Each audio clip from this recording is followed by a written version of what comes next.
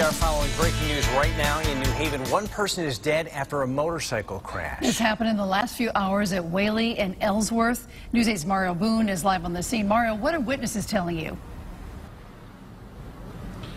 An eyewitness is telling us tonight this was a fatal hit and run involving a motorcycle. New Haven police did confirm the victim on that motorcycle did in fact pass away. Let me step back and show you the scene here. Family and friends have shown up here at Ellsworth and Whaley with a vigil set up in memory of the person who passed away.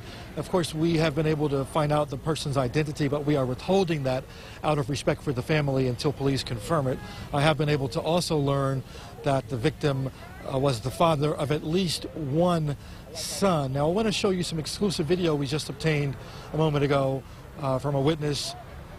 This video shows the moment that emergency workers rushed here to the scene, trying to treat that individual, rushing to try and save his life. Unfortunately, those efforts did fail tonight. Now, I want to tell you some other information we learned about the scene here. Witnesses telling us the person in the car that hit this motorcyclist took off just a few blocks away down Ellsworth and ran into a home.